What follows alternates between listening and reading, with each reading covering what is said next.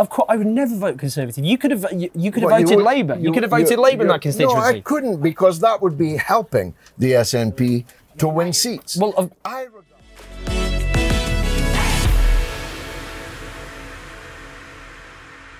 So, George, what is the George Galloway pitch for Batley and Spen? Well, it's for a change, and I think people who have been ruled by the same people for a very long time are always potentially in the market for change. The feeling here is that Batley and Spen is the left behind part of Kirklees, that other parts of the authority get far more attention. Huddersfield, as I've said, looks like Paris compared to Batley and Spen. And I use an old saying of mine that it's the squeaky wheel that gets the grease. And if you don't squeak, still better roar, then you won't get your fair share. And there's another odd phenomenon here. I say odd, but actually it surprisingly often happens. Nicola Sturgeon, for example, in Glasgow Southside, although the council leader is representing here, he doesn't look after the people here. He looks after other people. So seems to betray a kind of complacency, arrogance, they'll always vote for me kind of thing. So change is a big part of our pitch. Palestine is a big part of our pitch here. The very first thing I saw when I came into Batley for this campaign was this flag. That's why this cafe is a bit of a favourite of ours. Palestine is hegemonic in at least a quarter of the constituency. And in a by-election, a quarter is a lot of people. Yeah. And they're outraged by Labour's dramatic switch from the Corbyn era 2019 Labour conference, everyone waving Palestinian flags and so on, to what is portrayed as a more even-handed approach, but in fact is a tilt towards Netanyahu until yesterday. And people are outraged about that. What did you make of Starmer's PMQs about Palestine? It was entirely cynical. It seemed to call for recognition of a non-existent state, as if that will put any potatoes on the plate of the people in Gaza or protect them from the falling missiles. But it wasn't actually even that. It was a call to Boris Johnson to call on others to do the same, and this kind of multilateral approach, which has been going nowhere since Oslo, which I remind you is rather a long time ago. So it was entirely cynical. It hasn't done them any good. The people's mind, amongst those who prioritise this question, I'm not suggesting everyone in the constituency does, I think there's a settled will here that Keir Starmer has to be punished for the turn away from Palestine that he's made. We saw this incredible, very eye-catching poster. You've got lots of eye-catching posters. And it has you pointing decisively, Starmer out. Yeah. I guess what I'd ask is, I mean, Keir Starmer obviously isn't Prime Minister, and to be honest with you, George, the odds of him becoming Prime Minister are exceptionally low. Yeah. His approval ratings are catastrophic. Labour is very, very badly behind in the polls, despite 150,000 people dying under the Tories' watch in the pandemic. But he's not Prime Minister. So it seems odd for someone like yourself, former Labour MP, certainly someone traditionally man of the left, campaigning not against the Conservative Prime Minister, who, as you say, does have a big majority, but against the leader of the opposition, who's nowhere near power. No, we're also fighting the Tories, and as the campaign goes on, we'll have to turn our attention to them because, let me break it to you gently, Labour are going to be third in this by-election. Oh, they actually, to say that decisively now, but 100% Labour are coming third. 100%. I'll eat my hat in Would your you actually presence. eat your hat? I'll eat my hat if they're not third. That's so And sweet. if Paul Halloran had stood for the heavy woolen mill independence kind of former UKIP outfit, he'd have been fourth. Labour would have been fourth. So you're going to, when do you think you're going to come second? first or second. The Labour Party will be third. So, don't you think anything, despite, you know, Keir Starmer and the terrible failures of the Labour leadership, etc., which we could go into, doesn't a part of you feel a bit sad that you'll end up, despite everything, delivering a seat to the Conservative Party? No, we don't concede that at all. We are in this to win it, and we have a decent chance to win it. Depends on the turnout, differential turnout, and other things. No, it doesn't. I think if Keir Starmer becomes the first leader of the opposition in political history to lose 2 of his own seats to the government in mid-term in 3 months, his position will be untenable. Do you think he'd actually go there? I do. I think someone will challenge him. And who would you like to take over from him? I don't have a view on that. A stalking horse may be what happens. I can't remember the name, Mayor, who was the stalking horse against Mrs. Thatcher. And Sir Anthony Mayor, I think. Sir Anthony Mayor. A stalking horse might be required. Are you going to make Andy Burnham Prime Minister, essentially? Well, they'd be doing a lot better with Andy Burnham than they're doing with Keir Starmer. Frankly, they'd be doing a lot better with almost anyone with your hat, maybe, than they are with Keir Starmer. So I'm not sad. You asked me why. Well, of course, I'm a part of the Labour movement. No one can expel me from that. I joined the Transport and General Workers Union on Christmas Eve of 1973, and I'm still a member of its successor organisation. I'm a part of the Labour movement, and therefore it matters to me that in the teeth of 150,000 deaths and a catastrophic Conservative Prime Minister, Labour is not 20 points ahead as they promised with almost anyone else they would be, but almost 20 points behind. I mean, no one can dispute that Labour are in a catastrophic situation of their own making, but in terms of, I mean, Boris Johnson wants you to do well, doesn't he? I mean, Boris, if Labour lose the seat, if the Tories win it, partly thanks to your campaign, Boris Johnson, we all know, we saw what he did on the exit poll, he punched the air. He will be a very, very, very happy man. He will be boosted. His chances of winning an even bigger majority in the next election increase. Doesn't that make you feel? If Labour were to cut Johnson's majority from whatever it is to 1 less, that would make virtually no difference in the British political scene, neither for that matter, by increasing his majority by 1. If I win, on the other hand, it sends a dramatic message to the whole of the Labour movement that Starmer must go. And that's a precondition for defeating Boris Johnson. Not next time. Nobody can defeat him next time, I don't think. But the time after that, if Labour is not to be out of office, if the Labour movement is not to be bereft of power and influence, in perpetuity, Starmer must go. You won't guilt... So you're trying to save Labour from itself, as you see it? Well, yeah, I mean, I won't be guilt-tripped into... because I make no real distinction between Keir Starmer and Boris Johnson. In fact, Boris Johnson is an entertainer. Keir Starmer is a block of wood for me. So wooden the birds are nesting in him. I mean, there is a difference there, isn't there, clearly? I mean, surely, and I'm sure I've heard you say this before, the worst Labour government is always better than whatever the best Labour government is. You campaigned for Labour under Tony Blair before you were kicked out. But Tony Blair, I mean, Keir Starmer's not as right-wing as Tony Blair is, so how could you campaign to be a Labour MP under Blair but not Starmer? It's Tony Blair without the laughs, without the polish. It's wood without a polish, not even a coat of varnish.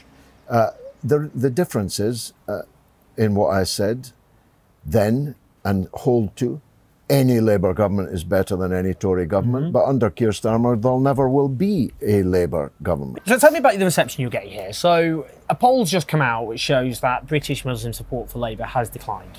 I saw that in the paper, and that Keir Starmer's rating amongst British Muslim voters is in the red. And it wasn't under Jeremy Corbyn, even at the nadir of his popularity. So I suppose what I'd ask is, I mean, Muslim constituents are a very important part of this constituency, but obviously most people here aren't Muslim. Sure. So are you getting is your support essentially confined to Muslims who are understandably very angry about Labour's positioning on Palestine, on Kashmir, for example, as well as on domestic issues, on Islamophobia? Is that where you're that's where you're winning your support? No, this is the key to my optimism, which I see has not yet persuaded you. Because of my Brexit stance, I can walk in every part of this constituency and talk and get a hearing in every part of this constituency. Because I am of a certain age, of a certain class, not infatuated with some of the issues you're closely associated like with what? yourself. Spell it out. Well, spell it out, George. I don't want to be offensive, but no, I think we should be honest about it. I think we should be honest. This tendency to name everyone one step to the right of you as far right. I don't do that. 2 steps to the right of you as virtually a fascist. I don't do that. Perhaps you don't. But I mean, I've been beaten up by fascists. But I'd identify a man with a house full of Combat 18 and neo-Nazi memorabilia who beat me up and got sent to prison. Yeah. I think we'd agree that's a fascist. Yeah. Other people, I don't agree. But I mean, on that, but it is a tendency, I hope you'll agree, of the intolerant, left in quotes, to seem as if they hate a substantial section of the English working class. How? Give me an example of that, well, because it's a striking suggestion, an accusation, but what does it mean in practical Angela terms? Rayner said on Twitter, not 48 hours ago, that anyone who was hostile to the taking of the knee, which for me is a purely tactical, practical question, was essentially a racist. Do you not think people booing English players taking the knee in support of Black Lives Matter is a stridently reactionary move by people who clearly, on issues of race, No, I don't. I mean, this, well, you know... You're saying to millions of people who think... Millions of people wouldn't boo it, English players are doing that. You might be wrong about that. The polling says most support taking the knee, let alone most don't support booing players because they're expressing, that's freedom of expression. They're being cancelled for kneeling. I said so less than 24 hours ago on my show. No one should boo anyone for doing something that they, in conscience, want to do. But that's a different thing from creating an environment in which, if you don't do it, you're a racist. This is not logic. You're just saying those English players who were booing football players for taking the knee. Why do you think they were booing them? Well, what was going through their heads of the fans who booed them? There are a lot of people, and many of them called my show last night to express their opposition to the organisation, Black Lives Matter, or Black Lives Mansions, as they're known in some parts of the United States. What do you mean Black Lives Mansions? Well, the leaders of BLM in America have miraculously turned up in gated, white-only communities owning large BLM mansions. isn't one organisation, it's a movement, it's a franchise. It's just, you know, there are lots of different movements that call themselves Black Lives Matter. Yeah, there is no one organisation. But the impression that people have is that in taking the knee, you're bowing before a pretty stridently anti-capitalist manifesto, and that used to be your thing, George. No, what happened? It is my thing. You're asking me why people booed. Well, one of the reasons they boo is that they don't like the profile of capital B, capital L, capital M. I didn't say that I share those perspectives. Okay. I'm explaining to you why some people boo. But the tendency to write people off as racists is a Labour tendency, is a leftist tendency. Nigel Farage is a fascist. Okay, on that, I mean, because we need to go and walk around and meet people. But I am interested in your. And this isn't, you know, because we're not here to we're here to chat and understand and tease things out. But I am interested in your, I suppose, your political journey, and I'm interested in terms of you just explaining your working out, because I think that's what. You know, so for example, on the issue of Nigel Farage, you in the 2014 Scottish referendum said some very strident things about him. You said he was trying to blame Johnny Foreigner for everything, which does sound like the sorts of things you're accusing the left of doing. But I'm not. And then 2 years later, you stood on a platform with the man you accused of pointing at Johnny Foreigner to campaign alongside him. Exactly as Michael Foot did with someone far more right-wing than Nigel Farage. But were you pointing Enoch Powell. Were you pointing your finger at Farage to call him a racist? But when you were right when you said that. You were right. He blames problems on Johnny Foreigner. I was also right when I united with people of all political stripes to get Brexit. You almost did so yourself. Well, I'm a left Eurosceptic for Remain. I've no qualms saying that whatsoever. You wrote one of the best pieces about why I coined the word Lexit. Why Brexit might actually be the right thing to support. I wish you'd stood by that. I stand, George. I wish Corbyn had stood by that. I stand by my critique of the EU, though I didn't support leaving. But on that, because you're standing for election, can I ask just quickly, why did you go then? I mean, this isn't to have a go at you. I'm just interested in the working out. Because in 2014, you said, I'll be campaigning to remain in the EU as anyone with any brain cells will be doing. You said, I strongly support the European Union. There are many, many things wrong with it, I agree. But none of them are wrong, would be bettered by withdrawing from it. And what's the change? Well, I made a speech about it, which is there on the internet. The treatment of Greece, the crushing of the people of Greece, meant that the EU could no longer be supported by someone with views like mine. That was in 2015, in the summer. That's when I wrote if you want to look it up. Okay. And then when you decide that you're fighting for Brexit, you have to, in a binary referendum, be ready to be on the same side as people with whom you disagree. But why not just do your own separate left-wing movement? There was a left-wing movement. There was Lexit was run as a separate campaign. You didn't have to stand on a stage with Nigel Farage, who you said points the finger at Johnny Foreigner for all the problems in society. I wanted to win the referendum and did win the referendum. That was you? No, but I mean, I wanted our side to win the referendum, and we did win it. And you were asking me about my traction in parts of the constituency that are not Muslim. But I want to say this.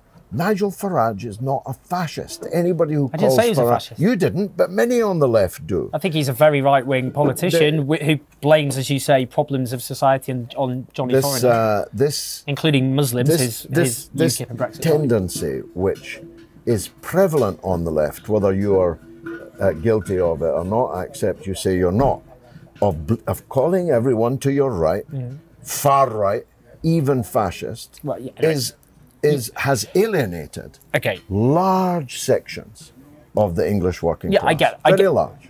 So, okay, the other thing is, I mean, and I say this because it is relevant, because there's a very good chance the Tories are going to win Batley and Spen. And if I was a betting man, I would bet on it. And Labour people privately think the Tories are going to win the seat. I mean, in 2017, you said you could never support any Tory. In 2018, you said you'd sooner poke your eyes out. And then you voted for the Tories in Scotland.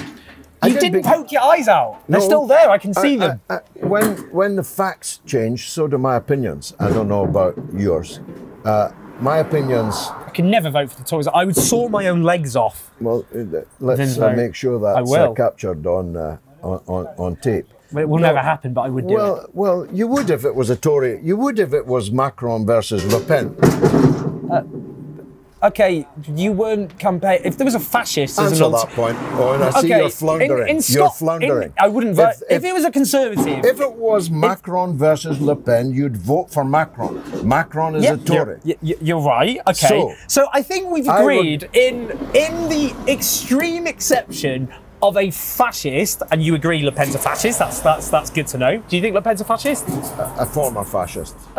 Interesting. Okay, Le Pen is a fascist in my opinion, because I know you said you shouldn't. There you go again. Well, but in Scotland, the alternative wasn't fascism. No, it was the Scottish National Party, and I don't support Scottish nationalism, but there's nothing fascist about the Scottish National Party, not even remotely. Actually, the Scottish National Party was founded by fascists. Okay, do you think the Scottish National... You can't say the left keep calling things fascist which aren't, and now call the SNP fascist. I didn't call them fascists. I said they were founded by fascists. So you did support... It is a fact you support that they were founded I would rather the SNP won than the Conservatives any time. Because you don't care about the breakup of Britain, but I do. Well, that's not true. My family most of my family live in Scotland, but or half of them do. My mum does. You can't say you'd vote for the SNP if you care. I didn't say you'd vote for. I didn't say I'd vote for the SNP. I said rather than a Tory. Oh, of course, I would never vote Conservative. You could have voted Labour. You could have voted Labour in that constituency. No, I couldn't, because that would be helping the SNP to win seats. Well, I regard the breakup of Britain as an existential political matter. Right. Every bit as important as stopping Le Pen becoming the president of France. Do you think your younger self would have seen you vote Tory and gone, what the hell did I end up doing that for? As I say, when facts change, so do my opinions. If the choice is between facilitating the breakup of Britain and thus the destruction of the possibility of the kind of politics on this island that I want to see, then I'll do anything to stop that secessionist, nationalist, separatist victory. And I did. And it worked. Finally, because we need to walk around. I want to see you in action. I want to see you talking to people. Yeah. Donald Trump, you'd agree he's an anti-Muslim bigot, wouldn't you? Yeah. But you seemed a bit ambiguous for a while. You were a bit kind of like, this is a big rebellion, you know, better. You seem to prefer Trump to Clinton. There you go again. As I put it at the time, I'm not happy that Donald Trump is the president of the United States. He's not anymore, don't worry. But I'm very happy that Hillary Clinton isn't. Would you have voted for Clinton? The same thing. Would you have voted for Clinton over Trump? I wouldn't. Who would you have voted for? Dr. Jill Stein. The Green Party candidate. Supported her candidature. I only asked that because obviously Trump was the most prominent Islamophobe on earth, and obviously lots of Muslims in this country. But Hillary Clinton didn't just say mean things about Muslims, she murdered them. And Trump actually murdered fewer Muslims than Clinton did. He still bombed Syria and used drones in Afghanistan, killed more people in Afghanistan with drones than other American presidents. But fewer than in total the administrations which preceded him. So, no, I don't support Donald Trump. And the tendency to say that if you're against Clinton, you're for Trump, is again displaying the very phenomenon I'm trying to describe to you here. The lack of nuance, the slapdash use of... Not lack of nuance, I think we'd all agree. You've agreed he's an anti-Muslim bigot. So. For sure. But he is not alone in that. Joe Biden's administration may very well plunge the world into nuclear war. And that's worse than ignorant tweets. Well, we'll see. Let's go now.